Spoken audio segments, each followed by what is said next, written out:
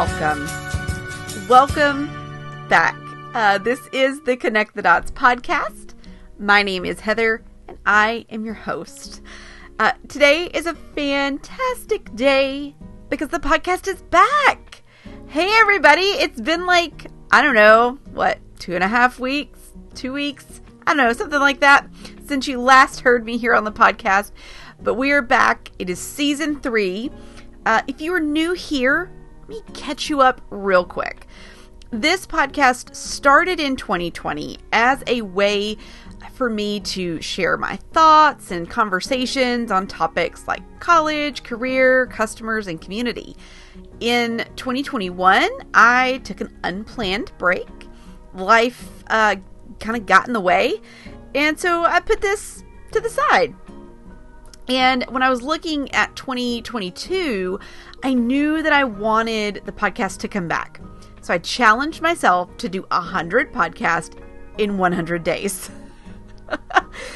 It was kind of crazy when I thought about it. I was like, oh gosh, can I really do this? What's it going to be like? What am I going to talk about for 100 days? But I did it. I started on January 10th of this year, 2022, and I ended on April 19th. I did 100 straight days of podcast. So feel free to scroll back and catch up after this episode. The 100 days, though, really helped me see what I'm passionate about sharing and what you, my audience, liked to know and liked to hear from me. So here we are. We are going to be working through 4 different themes each month. This is the first week of the month, so we are taking a deeper look at a topic that has been on my mind, making me ask lots of questions, making me go, I don't know that that makes sense to me. Let me dig in a little bit more. That doesn't sit well with me. Those kind of things. This podcast, though, is also available in video format. So it's out on my YouTube channel. So if you're not watching me now, you can hop over to YouTube and see the video. Or if you watch video podcast on Spotify, it's also there in video format. Or you can just listen here with me and just the audio portion. So those of you who are watching online, hi! And those of you who are listening, hello. I'm getting so fancy now that, I only have to do 1 podcast a week. Watch out now. Now, down to business. This episode of Deep Thoughts, we are diving into a book and an author that has really made me scratch my head a lot. We're going to talk about Ruby Wax and one of her books that is called How to Be Human, the Manual. Before we jump into the book, I do want to take a look at who is Ruby Wax, because until I read this book, I had not heard of her. And so the information that I'm going to share with you comes from our good friend Wikipedia and her own website, as well as an interview article from highprofiles.info. All the links to these are in the description below or in the show notes, wherever you are. So hold please, because if you know me, you know that there's going to be a technical glitch of some sort. My computer has switched to dark mode, and so now I cannot read part of my notes. Let me fix that. If you weren't here for the 100 days of podcast, I did 0 editing on those podcasts. This will have some editing, but sometimes it won't. So just bear with me as I just make sure that we're good to go. Yeah, I can read that. Okay. Sorry, y'all. It literally, I'm sitting here talking and it switched to dark mode. Where are we at? Where am I at here? Okay, yes. Who is Ruby Wax? And by the way, I do know from being doing this research over the last couple of weeks, I do know that if you are in the UK, she may be a very well-known name. in the UK, or maybe if you are a little older than me, she may be a more familiar name. Let's just go through who she is. Let's just start there. So her website, this is the little like tagline on her about page from her website. It says, from the Royal Shakespeare Company to primetime TV, from a master's degree in mindfulness-based cognitive therapy from Oxford to best-selling author, from mental health campaigner to being awarded an OBE for services to mental health. This is Ruby. So Ruby Wax, OBE, which is an honorary officer of the Order of the British Empire, by the way. That is what OBE stands for. Ruby Wax was born on April 19th, so she just had a birthday, 1953. She is an American-British actress, comedian, writer, television personality, and mental health campaigner. She is a classically trained actress. She was with the Royal Shakespeare Company for 5 years, and she co-starred in an ITV sitcom, Girls on Top, from 1985 and 1986. She was also a writer on AbFab, Absolutely Fabulous, and some other things too. But Wax holds both American and British citizenship, all the words today, Heather, and has resided in the United Kingdom since the 1970s. So she was born here in the U.S. in Illinois to her parents who were from Austria, and then she moved to Britain in the 70s. So in 1977, she moves to Britain. She studied at the Royal Scottish Academy of Music and Drama, which is now named something else. In 2006, she did a postgraduate certificate in psychotherapy and counseling at Regent's College, which is Regent's College London, which is now Regent's University London. She became a patron of the Charity Depression Alliance in 2009. In 2013, she gained a master's degree in mindfulness-based cognitive therapy from Kellogg College, Oxford. And she has been again appointed an honorary officer of the Order of the British Empire in 2015. This is a 2015 special honors for services to mental health. Cool. Lots of mental health focus here, which having a psychology degree myself and being really interested in that piece, all about mental health around here. In 2015, she was appointed a visiting professor in mental health nursing at the University of Surrey, and she now teaches business communication. I'm not sure how those two things connect, but okay. One odd note from Wikipedia.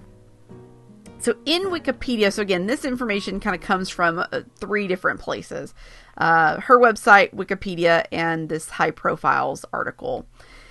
But in Wikipedia, it says that Wax majored in psychology at the University of California, Berkeley, leaving after a year without completing her degree.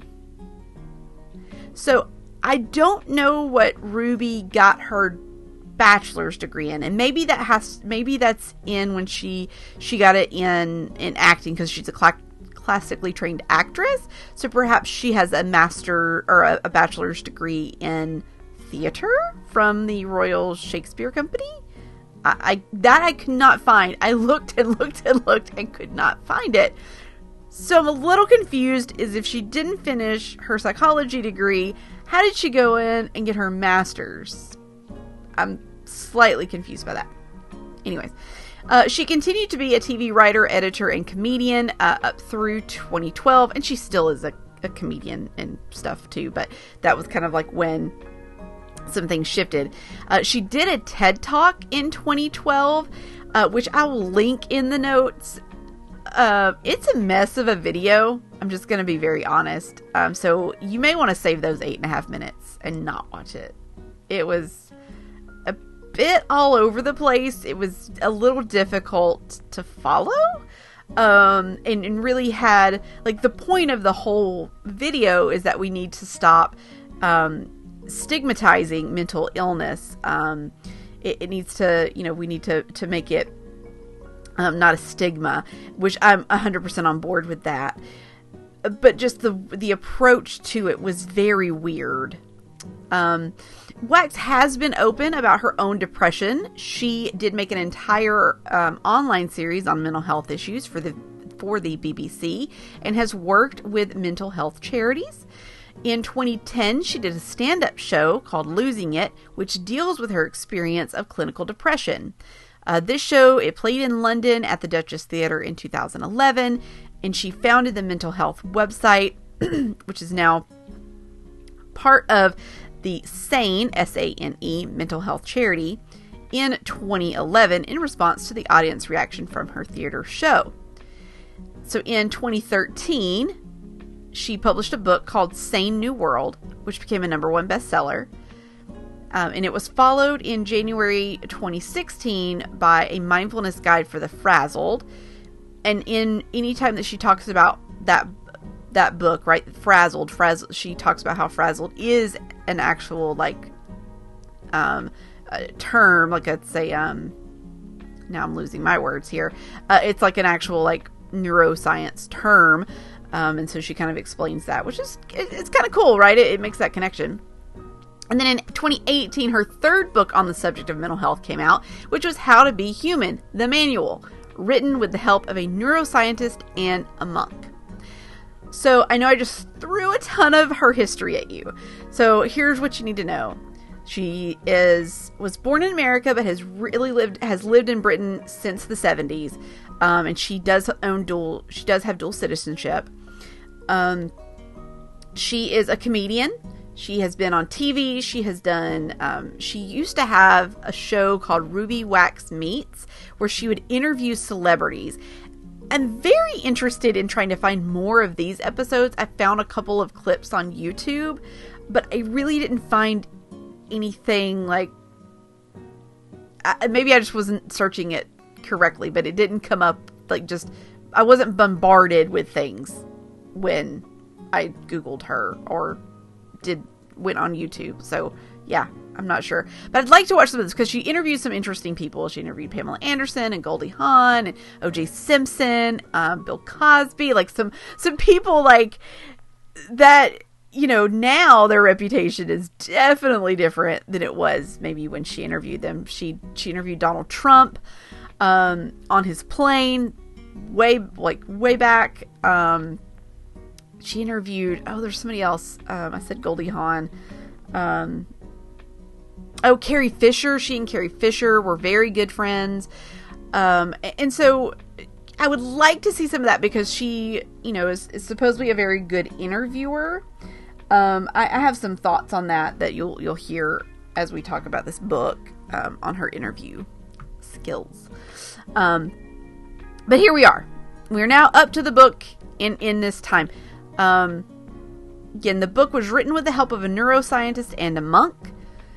And you all know, if you've been around here for a minute, I like science. I like research. When it comes to things that I read and people I follow, I'm very interested in people who maybe that's not their specialty, but they reach out and they try to find, like, they didn't go to school for that, so they go and they try to, associate themselves and find people that are of that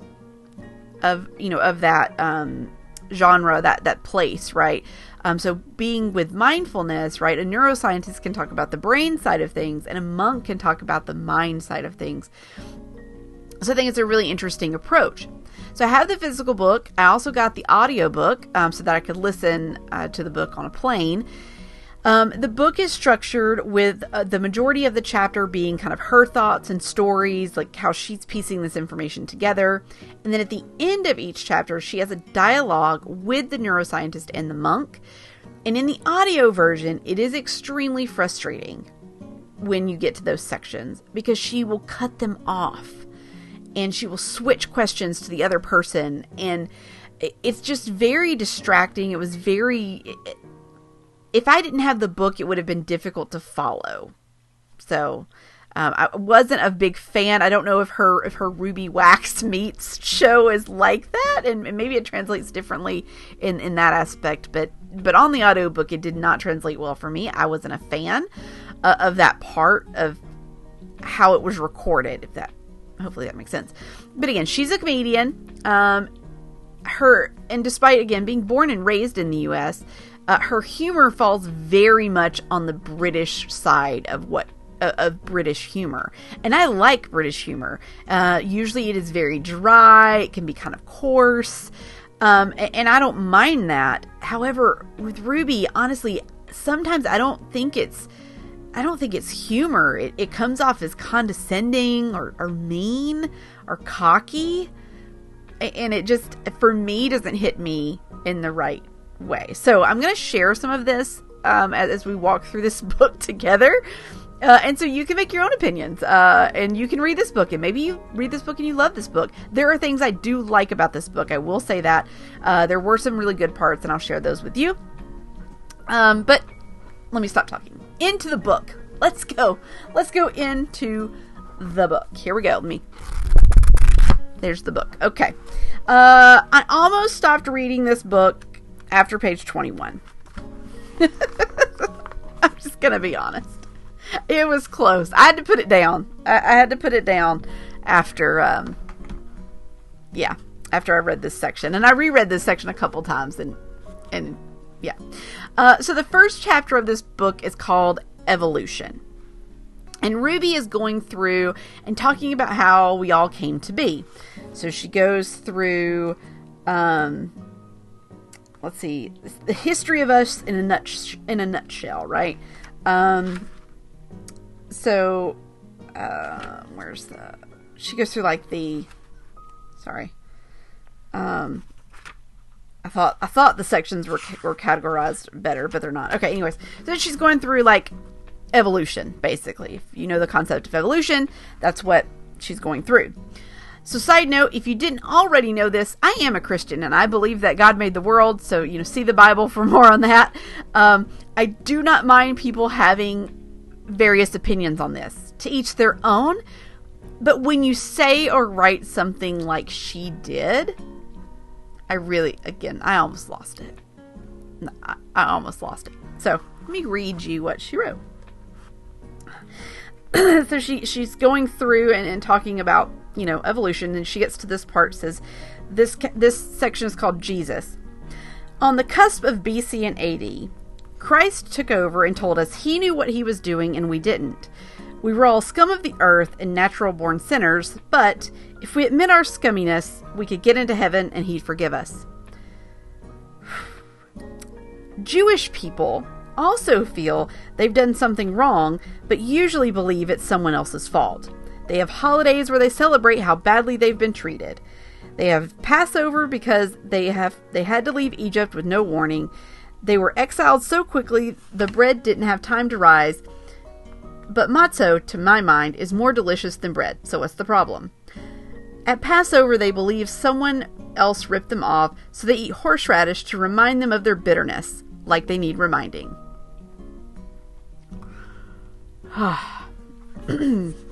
Yeah.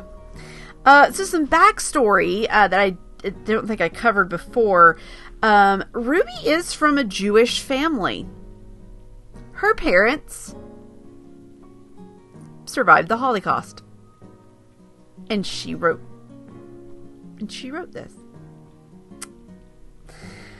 Yeah. But I did. I almost put the book down at that point. Because it really, again, to each their own. Everybody can have their thoughts and opinions, but it felt very dismissive to me of her heritage. And in an interview, I did find in an interview in 2011, so this would be 7 years before she wrote this book, she was asked if religion was a part of her life. And she responded, "No, I wish I had it. It's a really good safety raft. It would have been so easy to be born with religion, but it missed me." it missed you. I don't know how that works. How religion missed you. But if you would like for religion to not miss you, I would like to introduce you to the Bible. We can have that conversation, Ruby. So I just it just really threw me off, especially when I did find out later in the book that she had, her parents were Jewish. They were survivors of the Holocaust. They never talked about it with her. So let me say that, like, she didn't know that they had survived the Holocaust. She did not know that until she was actually on a show in 2017 or 2018, called, I'm going to lose the name of it. Hold on. What's this show called? Who Do You Think You Are? Which, again, I Googled and Googled. I was even going to pay to watch the episode if I could, and I couldn't find it because it was the BBC version, not the American version. So it didn't come up on any of my streaming services or the internet. So sorry about that. I would have loved to watch it because it's fascinating. Like, she talks about it in the book. So the last chapter of the book, she actually takes you like through the whole trip and like what they found out each day. And we'll get to that point here in a little bit. But anyways, that whole, just to me, it was just very like, it was just very dismissive to me of her heritage, of the Christian faith, which, again, she's not I don't believe she's a Christian. I can't find anything that says she is. I can't find anything that says she isn't, other than this one statement from 2011, where she says that religion missed her. So, okay, we'll keep going. I won't stay there any longer. So she continues through the evolution timeline. Later in the book, she switches from evolution being from like animal to man to now we don't evolve, but it's technology that is doing the evolution for us. And it's true. Technology is always evolving, but you can't have us coming from amoebas and animals to a full stop because technology happened, unless the robot population is going to take over. And then maybe that's how evolution, maybe so. If evolution is true, maybe that is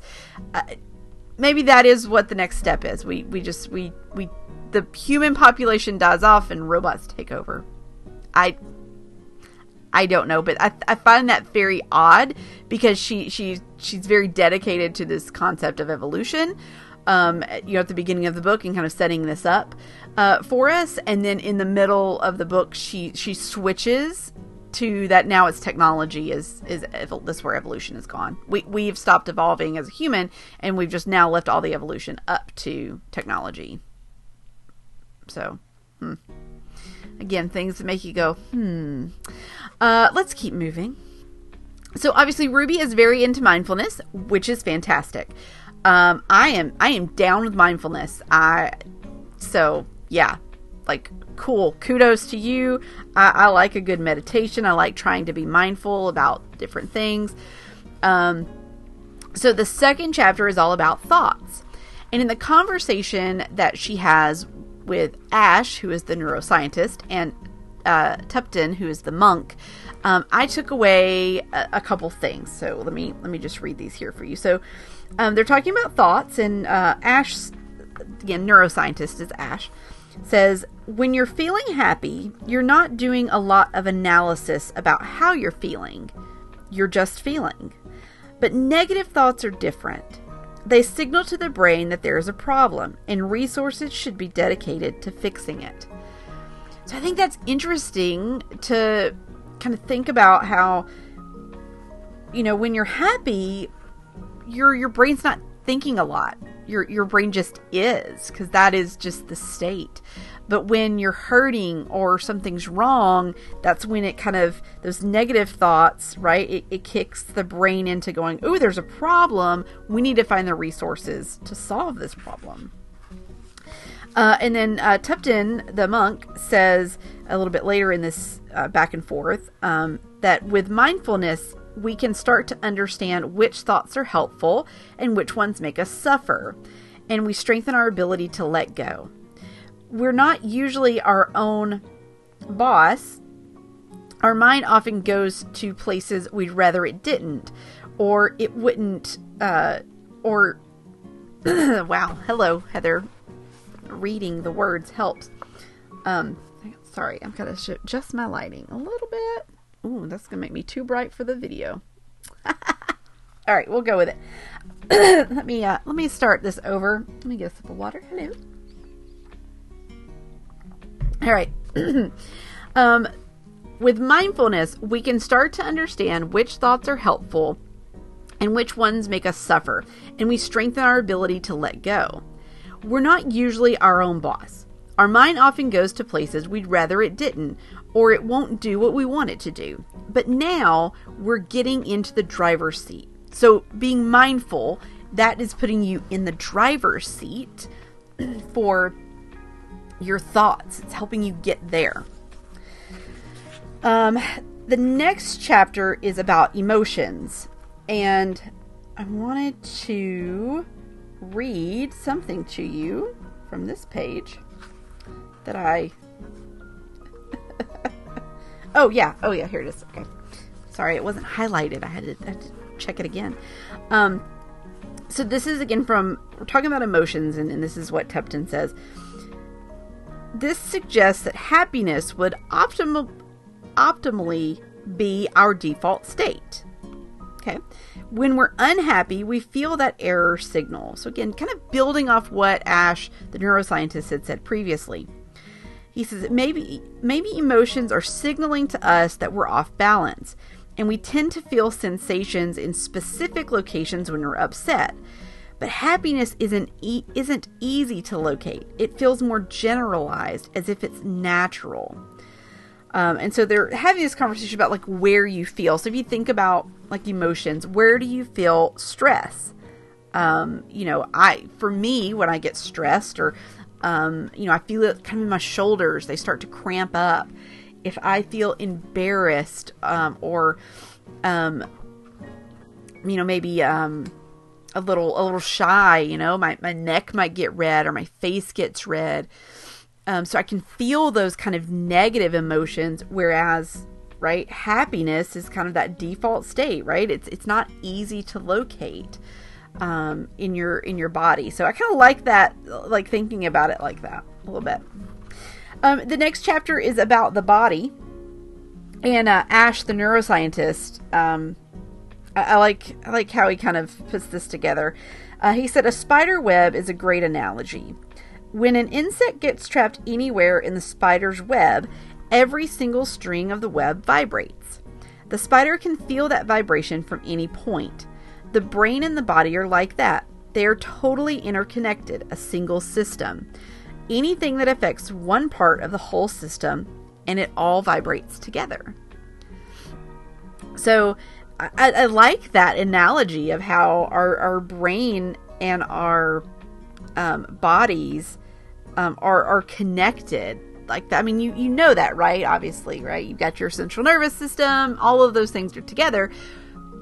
But thinking about it like a spider web, like if it's an emotion, if it's pain, if it's like I got a massage today, and the feeling of that kind of stress relief, right? When the muscle that's tense lets go, right? That I can feel it kind of all over, kind of, resounds throughout the body. So I get the spider web analogy. I get that. All right, let me go. What's the next chapter? All right. So this is actually a part that she wrote. This is not an interview part. But this is about compassion. So the next chapter is compassion. And it's talking about having compassion for like self-compassion, right? Self-compassion comes first is the title of this particular section I'm going to read from. It says, people who have more self-compassion find it easier to apologize and admit they've done something wrong when they've made a mistake. Their sense of self-respect isn't threatened because they don't intrinsically think of themselves as a bad person or a failure. If someone doesn't have self-compassion, they'll usually get furious if you point out an error because it stokes up their feelings of not being good enough. If you go back to some of the episodes in the 100 Days where I talked about perfectionism and shame and burnout and those types of things, it's, and there will be an episode coming up where we talk about imposter syndrome. And I think like this topic makes me think about that, right? If you don't have compassion for yourself, it is very easy to get mad at yourself when you make a mistake. It's very easy to, kind of beat yourself up a little bit internally. That internal voice is like saying things, to you. And, you can get furious with yourself, but having that, that self-compassion makes it easier to admit when you've done something wrong or you've made a mistake. So I like kind of, thinking about that and making sure that, I have compassion for myself like I do compassion for others. And then then there's a section that talks about compassion in the brain. And says here are some suggestions to help you kind of rewire your brain. Help someone you don't know. Be happy for someone when they succeed. Yes! Let's be happy for people when they succeed. Build each other up. That whole thing of, I see, people on LinkedIn all the time, or, they got a new job. Let's celebrate that. But let's also, I put a post out, I don't know, it's probably been a month ago now, or maybe over a month, where let's not just celebrate the big things like getting a new job. Let's celebrate the little things.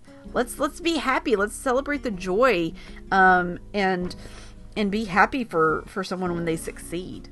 So, the next one is say sorry if you interrupt your husband or wife for the 1,000th time. I try not to interrupt, but sometimes I do. And I try to apologize when that happens. Whether it's my husband or it's a friend or it's a coworker. I do try to apologize. Let someone jump in the queue or line in front of you. So I think about this when it comes to traffic. Since my road rage has definitely lessened a lot over the years, especially since working from home because I don't drive that much. So I just kind of like, well, it's what it is.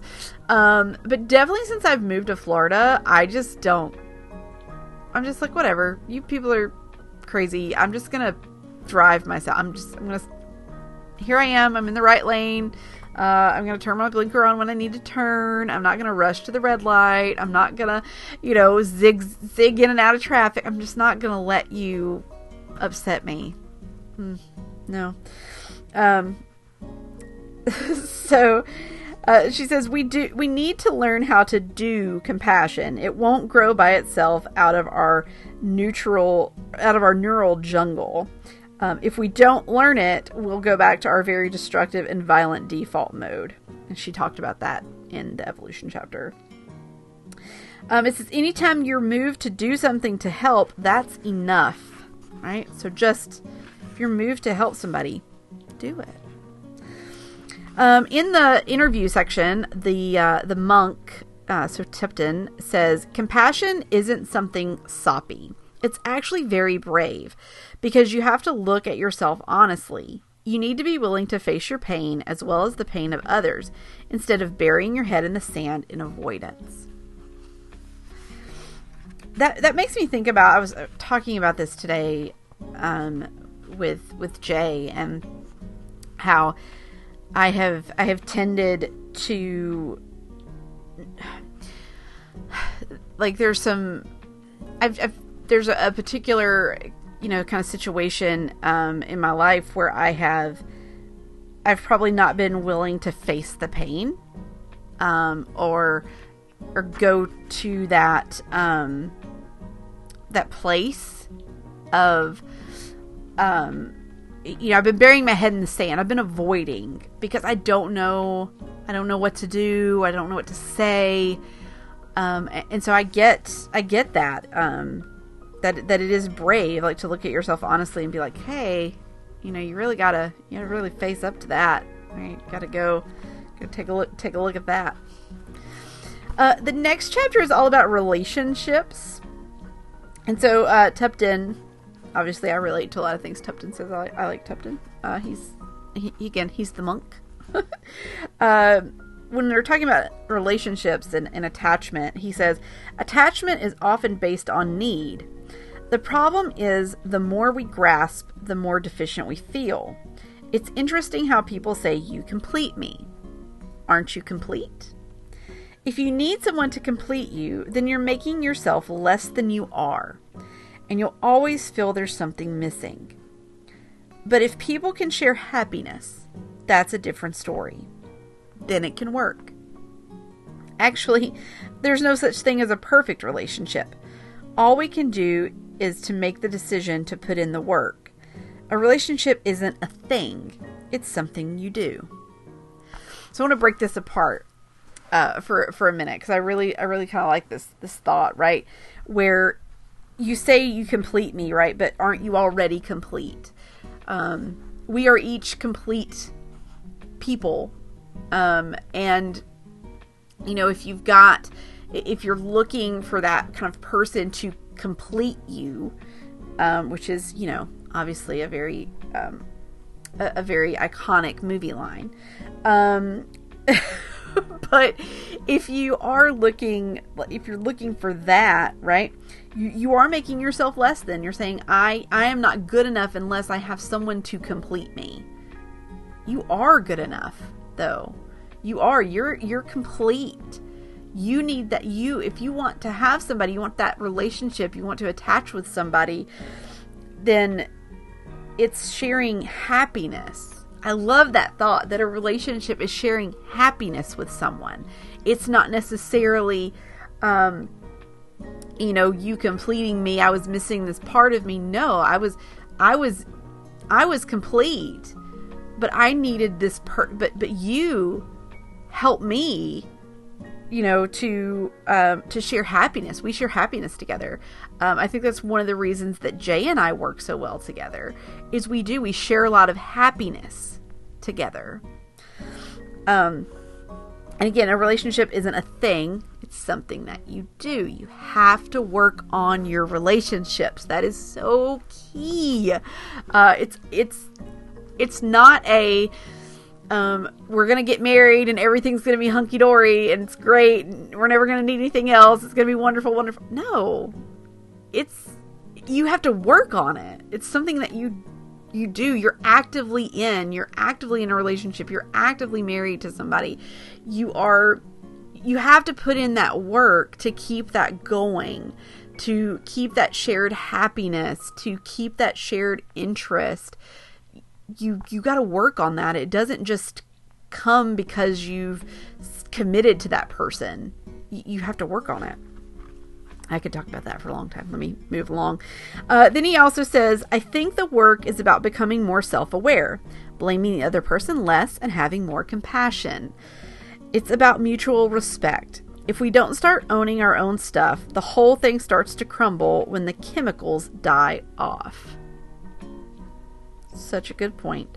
Mutual respect for each other and own your own stuff, right? Like, I know when I had some health issues, back at the end of 2020, and it was a really scary time for myself, and I know it had to be for Jay because of what happened, but with me, and if I'm not gonna, I've got to take care of myself.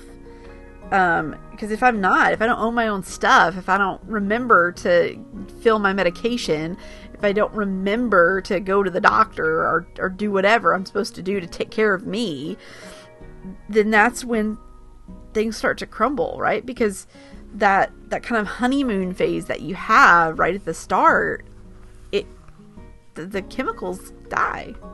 they can die off. I mean, you still get them, but it's not the same, right? Again, relationships are something that you do, not something that just is. It's not a thing. Okay. Now, all right. So we've had a lot of good stuff so far. I'm sorry. We had some things that were like, excuse me. And then we had some things that I was like, okay, I'm here with this. I agree with this. I understand this. This is helpful. These are helpful things on how to be a better human. Yes, down with this. So now we're going to get into a chapter. This is chapter 10. It's called The Future. Yes. So,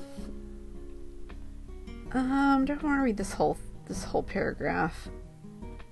Yeah, I guess I will, because it'll set some context for why this upset me so. And you can agree with me, hopefully. So this section is called New Evolution. It says, in the past, we evolved primarily through our DNA. Each time the world threw a new challenge, yelling, okay, sucker, how you gonna cope with this one? Our genetic makeup mutated to make sure we'd be able to see the next new year. Evolution has always come to the rescue. For example, about 10,000 years ago, to ensure the survival of the Australian Aboriginals living in the desert climates, a genetic variant developed that meant man could now survive in boiling temperatures and take on a tan like nobody's business without burning. Another example is that, again, around about 10,000 years ago, when we morphed from being knuckle dusters to standing uppers, Europeans and Africans were the same dark color. Both came from the motherland, Africa. A big sorry to the fine racist of Alabama.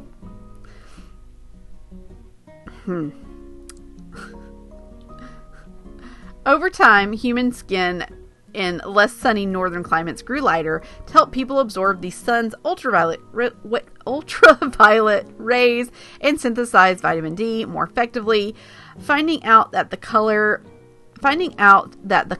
they are is only because of the direction their forefathers walked in has bummed out a lot of bigots. Now,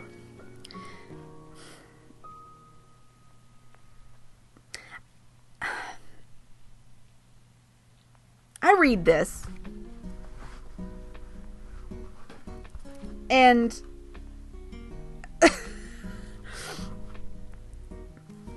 you know, I just, again, I think it's, now I'm not defending, I'm not saying that there aren't racists and that bigots don't think this way. I'm not saying any of that. That's not what concerns me about this per se. I think it's just the way that it's written, and it's written in a way that it's supposed to be funny. You know, well, a big old sorry to the racist of Alabama. Why don't you just leave that out? I mean, yeah, just leave that out, right? You could have just said, when we morphed from being knuckle dusters to standing uppers, Europeans and Africans were the same dark color. Both came from the motherland, Africa. Over time, human skin in a less sunny northern climate grew lighter to help people absorb the sun's ultraviolet rays and synthesize vitamin D more effectively. Why couldn't we have just said that? Like, I just don't feel like it's not funny. It's not needed. I don't know. Maybe it didn't hit you as you know. It just felt very odd to me when I read it, and I just was like, and I've got some thoughts towards the end that I'll talk about, because, you know, this book was written in 2018 or 2017, published 2018, and so maybe then it wouldn't have come off as so bad. I would hope it would. There are parts of it I'm like, that really shouldn't have worked ever. That should have never been something that you put in the book. But yeah, I just don't. I think that there's a way to make your point without that. Like, I just don't. Why? Why is it there? I don't know. It was a little offensive to me. Not offensive because I want to, not offensive because I don't want to offend racists or bigots, because no, I don't. But I just felt like, as a person, I was just like, why is it needed? Okay, I gotta get off that point. I could talk. Yeah, I'm getting off that point. I gotta keep moving on, because we still got something to do, and I don't even know how long I've been talking. 46 minutes. Cool. Thanks for staying around. Hi. Let's see. Next up. Oh, we're still in the future. Okay. Now, so this is interesting. So she says this part is called My Conclusion. And it says, the drawback is that we might get so addicted to the next big thing that we lose who we are and just end up being out there, communicating with virtual friends and families. I hope we don't feel too lonely not being near real flesh and blood humans, but I'm sure there will be some pill to take or some implant to implant if that happens. And when I read this, I read it a couple of times when I got to this part, right? Because it talked about, communicating virtually with family and friends, and I hope we don't feel too lonely not being near real flesh and blood humans. And in this book, again, written in 2018, or 2017, published 2018, is, I mean, it kind of like a little bit like we lived through that. Kind of still living through that with COVID. I mean, where we were communicating virtually. And I know people felt lonely. I know people felt isolated, and getting accustomed to the virtual world was hard. Even though I worked virtually, it was still hard to transition into that kind of space and still stay as connected as I wanted to be with people. And then she did say something that I agreed with here in this chapter. She said, unless we train ourselves to focus intentionally on what we choose to focus on, and hopefully it's things that make us feel good, we'll be in a constant state of distraction and dissatisfaction.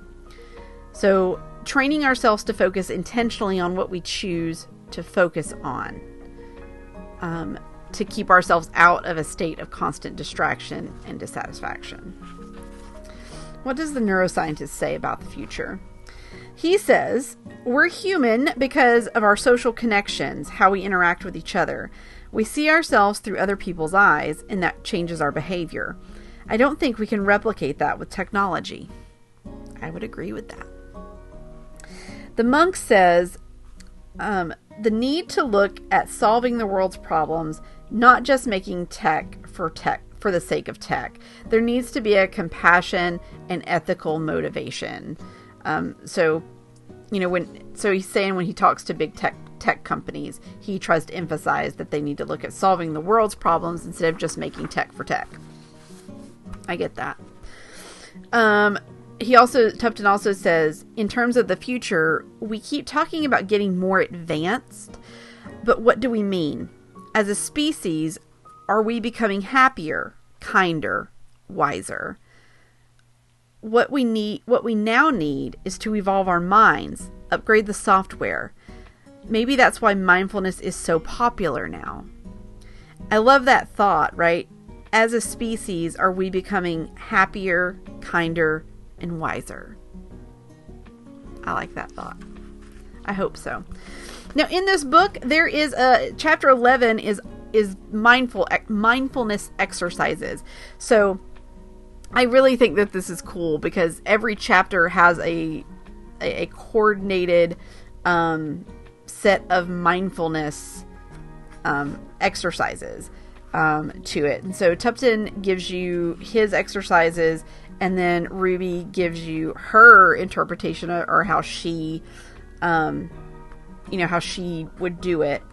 I'm trying to find one because I know I wrote a note on one of these. I'm trying to find it so I can share it with you. Would you like to hear the clicking of the pages or not? Oh, maybe was it this one? Oh, yeah. Oh, it's in a different one. Okay, never mind. Okay, we're gonna continue on.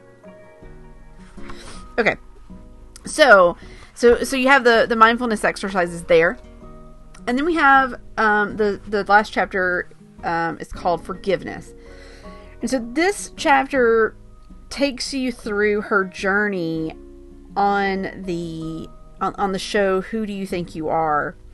And it talks about after her mother died, she found an old leather suitcase in the attic that she must have brought to America with her when she escaped from Vienna.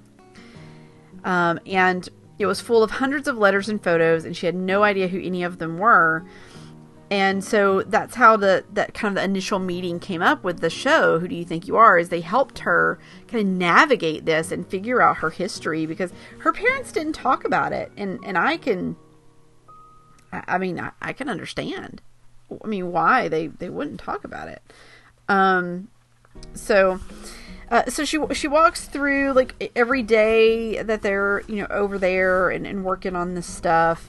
And again, this is one of those things. This is where she says one of those things that I go, seriously? Like, why did you even need to say that? Why was that needed? And so she's day 8, July 5th. A day off filming. I visited my mother's house, now a small food shop run by a Muslim. Oh, the irony. The new scapegoats. Like, is that supposed to be funny? Because it's not. It's insensitive. It's stupid. And it should have been taken out of the book. Just like the comments about the racist and bigots. It didn't need to be there. It added no value to this book. 0 value. Why'd you put it in? It just makes me go, I liked you for a minute. Like, you were doing good. And then here we go again with something extremely, just extremely, I don't know. It just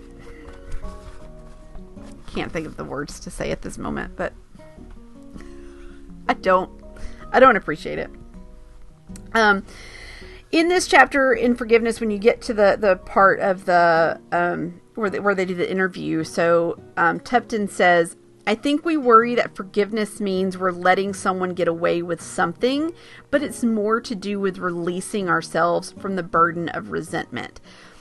And I have heard this so many times, because there are definitely things in my life where, I've kind of not wanting to forgive someone because I feel like I'm letting them get away with whatever they did. Like, but they did this to me, and I'm not going to forgive them, and just standing my ground on it. And really, it doesn't help. If I want to really, let that go, when I forgive them, it releases me from that burden. It doesn't mean that I forget. It doesn't mean that I don't learn from that situation, but it just means that when I release myself from the burden of resentment. The neuroscientist, so Ash says, vengeance may be sweet, but anger and fear are potential activators of the limbic system. That's the more primitive part of the brain, which, as we've said before, activates the fight or flight response. And holding on to anger or fear is a chronic stress. It promotes the production of poisons like cortisol. It's terrible for the brain and body over the long term. Holding on to anger or fear is a chronic stress. We gotta let it go. Ash goes on to say, the brain has to do 2 things in forgiveness. First, it has to temporarily suppress the feeling of anger that's happening, mainly in the right dorsolateral prefrontal cortex, the brain region that puts the brakes on cognition. Then there's a network between the frontal cortex and the perineal cortex. That's not the word. Peritoneal. I can't say it. Oh my gosh, I can't read it. The peritoneal. Anyways, another cortex in the brain. Obviously, I'm not a neuroscientist. That updates your perceptions. That allows you to get out of your rigid view of blame, and the anger and stress can dissipate, right? So you do two things, right? So you have to first suspend the temporary feeling of anger, and then there's a network between those two cortexes that can open up and update your perception. So, let's see what else. Oh yeah, forgiveness in here too. Yeah, this part. This was good too. So this is Ash again. He says, we're tribal animals, so we define people as either in-group or out-group. We don't see out-group people as fully human, and that enables us to treat them in horrible ways. The important thing is that this can happen to any of us at any time if the circumstances are right. When an authority figure whips up enough hatred for the out-group, it pulls together the in-group and incites them to violence. It's not all at once. Usually it's one little step at a time. It's like when people start a sentence with, "I'm not a racist, but," you know what they're going to say will be racist. It's the start of losing your moral compass. When I read that, my note to the side is like, it sounds like January 6th. Where when you have such a divide where you start to see people as in-group and out-group. Oops, sorry. It's probably loud. When you start to see people as an in-group or out-group, you are this or that. You're not a human. You are a Democrat or you're a Republican. You are, pro-Trump or you are not. When you start to divide people on such a line where it's one or the other, you can't, you're not a human anymore. You're this or you're that. No questions asked, right? If you're this, I don't like you. If you're that, you're great. And that's what's happened. And so I think it's a really good thing to kind of think about is when that happens, when you only have an in-group or an out-group, you start to see the out-group as not fully human, which breaks it down and says, hey, I will treat you whatever I want, way I want to, because you're the out-group. You're not human. What are you talking about? And that's, that again comes down to things, that are not just politics, race, that has, been seen time and time again in history where people have been like, in-group, out-group, insert whatever, black, white, Muslim, not, Christian, whatever, in-group, out-group. That has been seen over and over again. When you start to say you are this and I am this, I am in and you are out, then you start to see that other group as less than. And that's when again, those little things can start creeping in and you think, oh, this, what I'm doing is not bad. Well, maybe today, maybe you just put something up on Facebook that maybe is insensitive, or you write it in a book. But then over time, then what is it? Then what comes next? And then after that, and then after that. It just, that particular part really just was like, what, yeah, like we've got to stop seeing, we have to stop seeing the in group and out group and start understanding that we're human. You are a person and I am a person, and we have things that, that we may look different, sound different, think different, believe different, and that's fine. But guess what? we're both human and we can find that connection there. We don't have to be the same. I would prefer us not. I would prefer everybody like it is, right? Like we're all a little different. What a boring world it would be if we were all the same. Like, come on. I just, that again was one of those things that really just sat with me, and like, again, deep thoughts. That's why this is so long. Thanks for staying. In the mindfulness exercises for forgiveness, it talks about in here, this one exercise, Tupton is saying that with mindfulness, we start to understand the human condition. Nobody is out to get us. They're simply consumed by their own pain and ignorance, and very often can't control their words or actions. It doesn't mean we're condoning what they do or allowing it to continue. It's about shifting our attitude of resentment and dropping the burden of hurt and rage. So that kind of goes back a little bit to what I was saying, like before I got on the in-group, out-group thing, is forgiving someone, letting that resentment go, doesn't mean we condone what they do or allow it to continue. It's just shifting our attitude of resentment and dropping the burden of hurt and rage. And again, this is the one I was looking for earlier. So at the end of the mindfulness exercises, each one, Ruby gives her take on it. And so Ruby's exercises for forgiveness, mindfulness exercises, is just simply, I can't think of a better exercise for forgiveness than getting booked on Who Do You Think You Are? My note to myself when I read this was, answers like this feel condescending and full of privilege. Not everybody has that privilege, ma'am, to go on a TV show for 10 days and have their life dissected for them. Even though if you read the story, it is heartbreaking. Like it is to find out the story of her history and the things that she found out. It is very moving in the things that she, like, her family went through and her relatives went through. Like, it is a very, for her, I'm sure, was a very therapeutic process of figuring out some things about her past. But again, she's probably writing that to be funny. It doesn't come off funny in print. It comes off as privileged. And yeah, that's my thought. And then I'll and then I'll say this too, the thought about the kind of this comment around the privilege thing. I'm sorry, I keep hitting the mic screen thing, so sorry about that.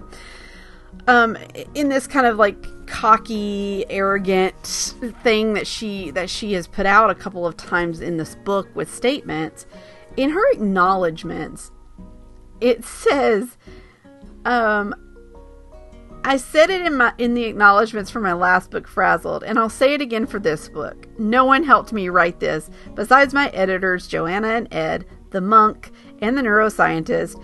Besides them, I thank my publisher from Penguin for publishing, and my agent for agenting, and for both women being generally fabulous. Outside of them, no one, not even a mouse, showed up to help me write this. I have only myself to thank.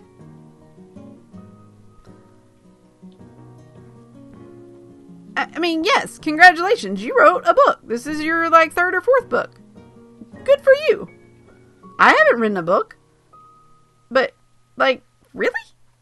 I don't know. It just, again, maybe it's just, I don't get the British, the harshness of her British humor, or maybe in 2018, I would have read some of these things differently, or not taken them as harshly as I take them today. But, yeah. Okay, so I have a couple other things. Thank you for sticking with me. I will wrap up kind of my thoughts around this at the end, but I have a couple more things I want to kind of talk through, because I did a good bit of research when I was watched like recent videos. I listened to some podcasts that she was on. I read several articles. I read her website. Like, I really tried to dive in and gather as much information as I could before I sat down to record this. And there are just a few other things that I want to chat about. She talks a lot about mindfulness. And mindfulness can be one of those terms that you know what it is. Somebody says, oh, mindfulness. Yeah. And you're like, oh, yeah, I got that. But sometimes we struggle to understand or remember the true meaning or use because it's become a buzzword, right? Mindfulness is very much a buzzword in my thoughts, right? I see it a lot on social media and that kind of thing. So according to Psychology Today, mindfulness is a state of active, open attention to the present. This state is described as observing one's thoughts and feelings without judging them as good or bad. And again, like, I've seen a lot of talk about mindfulness on social media, and I agree that mindfulness can be helpful in a lot of ways. And the article from Psychology Today goes on to say, mindfulness is frequently used in meditation and certain kinds of therapy. Its benefits include lowering stress levels, reducing harmful rumination, and protecting against depression and anxiety. Research even suggests that mindfulness can help people better cope with rejection and social isolation. These are all good things. Mindfulness is a good thing. I really do think it is. I think that some of these mindfulness exercises that are in this book are really good things to think through and work through. And that's why, like, I won't discredit this book completely. Because I will, like, go back and I'll look at some of these mindfulness exercises because I think it is something that could help me. In 2017, Ruby did an interview with highprofiles.info, which I quoted some things from there earlier, but here are a couple other questions that kind of go around this mindfulness thing, or the topic of mindfulness in therapy. The interviewer says, you've talked in the past about therapy. Does it help you see where the rage comes from? Ruby, oh, I don't need someone to talk me through where it comes from. And if I think about it, it fuels the rage. But if I just feel the rage and sit with it, then my body picks it up and can deal with it rather than me ruminating about it. The interviewer, is therapy still part of your life? Ruby, well, no, because mindfulness is a way of tuning in every day and just watching what's going on and then accepting it. And that's what therapy is, pretty much. Interviewer, so mindfulness actually, Ruby, is a therapy and anyone can do it. So Ruby does have her degree in mindfulness cognitive therapy. Mindfulness is not a replacement for therapy. I'm just gonna put that out there. If you need to talk to somebody, if you need to really work through things, you can't just mindfulness your way through it. If you've gone to therapy and you've worked with a therapist and you've learned how to be mindful and you've been, you've finished your treatment and you say, okay, yes, and you've continued to work through mindfulness and use it as part of your, your kind of daily therapy, I think that's great. But it's not something you can just pick up and be like, okay, because guess what? You may need medication. You may need a different kind of therapy. You may need to talk with... You can't just say, you can't just be like, it's therapy. Anyone can do it. Anyone can do it. But it's not a replacement for therapy, and that's how the way that it's now become her replacement for therapy, and that's fine. I just think she needs to call that out a little bit better in answering questions. Then a little bit later in this interview, the interviewer says, the self-help industry has become huge, hasn't it? And Ruby says, well, Sorry, hold on.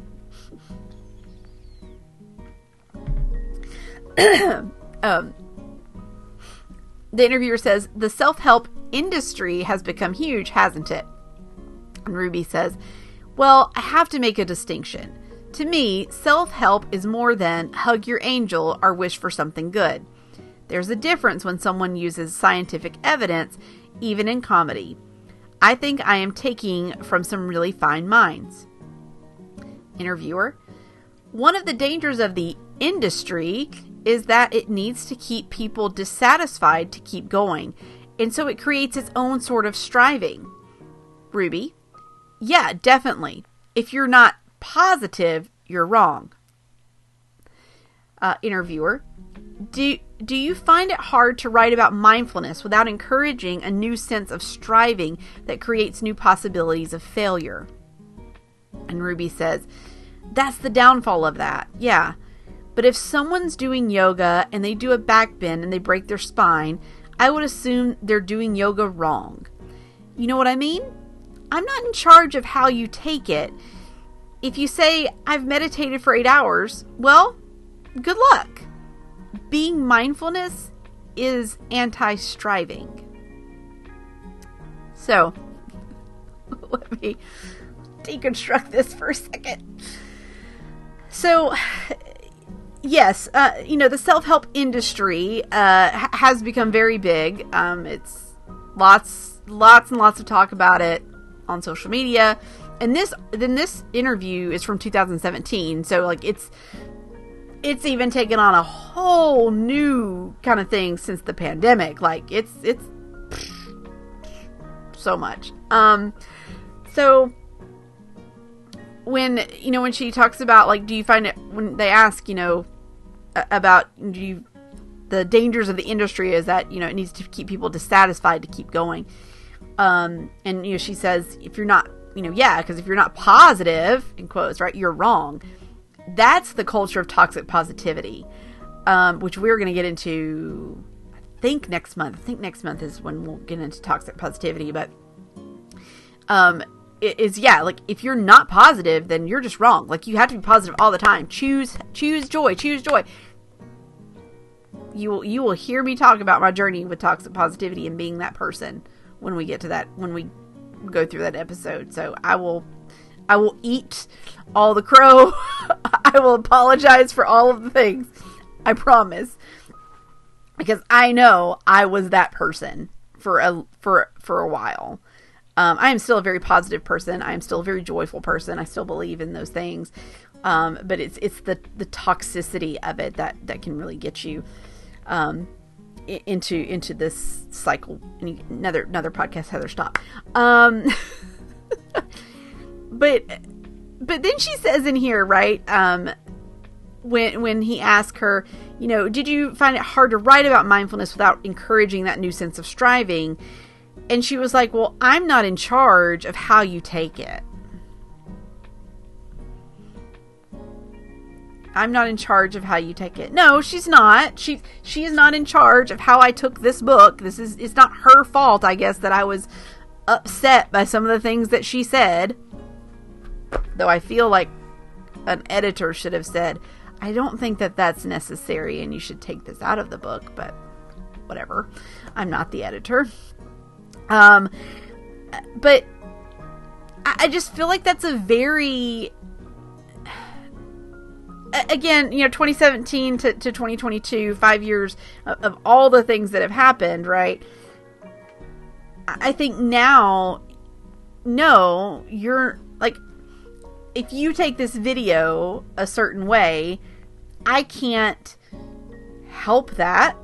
But what I can do is try to make sure that what I tell you is backed up by facts, or I tell you where I got the information. I read it from the book where it was said. I try not to just be like, here are all the rainbows and unicorns.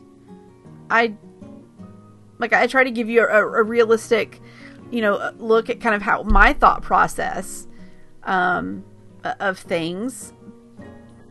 But I don't know. I don't know. It just, again, it's one of those things, like, when I did this research, there was a section in my notes called Things That Didn't Sit Right With Me. And that's where these things lived. That's where these lived. So I found another interview from 2011 where, again, says some really odd things. So there's been 11 years since this, and the world is such a different place. And I know that people can change. People can apologize, and people can grow.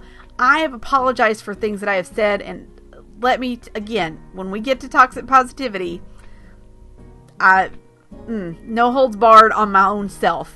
We're going to reflect on some of Heather's past. No holds barred on myself here. But when you hear what she says in the past, even the way that she's interacted, again, in a few of the videos and podcasts that I've watched that are more recent, within the past year or so, it still makes me go, really? That's okay. Like, it still makes me just question. So this is, again, from 2011.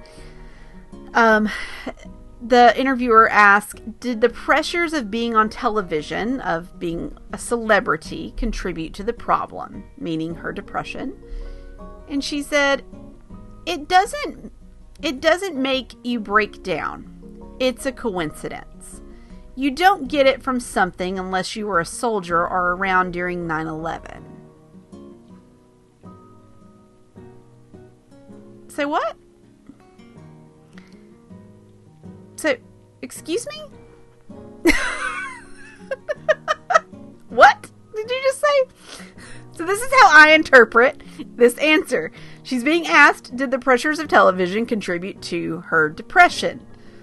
And she was like, nope, it's just a coincidence. You don't get depression. You don't get something. You don't get it from something. So you don't get depression from being a celebrity. So you don't get depression unless you're a soldier or around during 9/11. No. And she knows better than that. She has a degree in therapy and a master. No. I mean,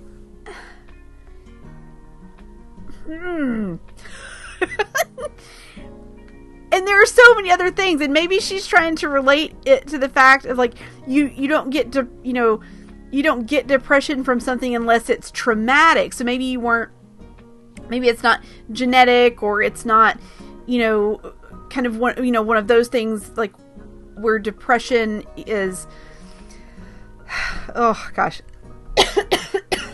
sorry, it's, God, I'm trying to even, all these words. I feel like she's saying that the pressure of something like being a soldier or being around during 9/11, those are things that could cause you to have depression. Absolutely. I'm sure. Absolutely, those two things could. But there are also a bazillion other things. There are so many other things. So either traumatic events, situations that people are in that could cause depression. Like, I just, again, this interview is 11 years old.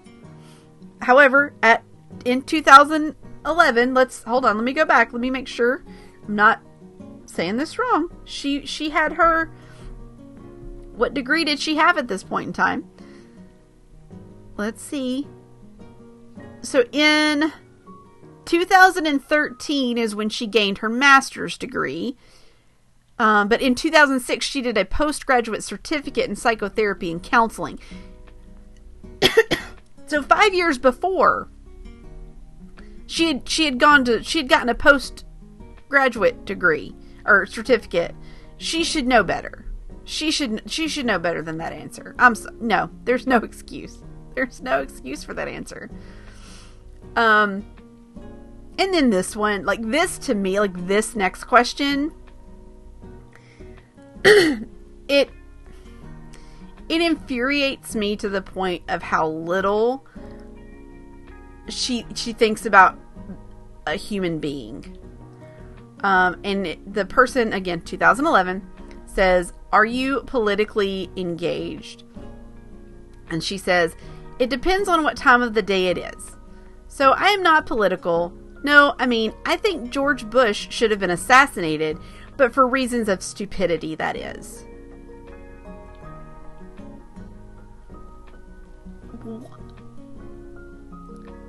What? Again, is she trying to be funny? Because it's not. And it wouldn't have been funny in 2011 to say something like that. My brain hurts from this. Like, why? Why? I don't understand. And again, people can change. People can apologize. People can grow. And I 100%, if I could find something where I could tell that there had been a shift and a change, if I could talk to her and be like, "Hey, you said these things then. Can you, like, are your thoughts still the same? Are we still feeling like this? Do we still feel like this is appropriate?" Like, kind of ways to behave and ways to say things. And maybe she would be like, "Yeah, I think it's fine." Well, then, okay, then I'm done. I'm not with you then. I'm not gonna, I'm not gonna read your books. I'm not gonna no. But if I talk to her, and she was like, "Oh my gosh, no, those are things I should not have said. I don't feel that way. I don't think that way anymore. I value human life."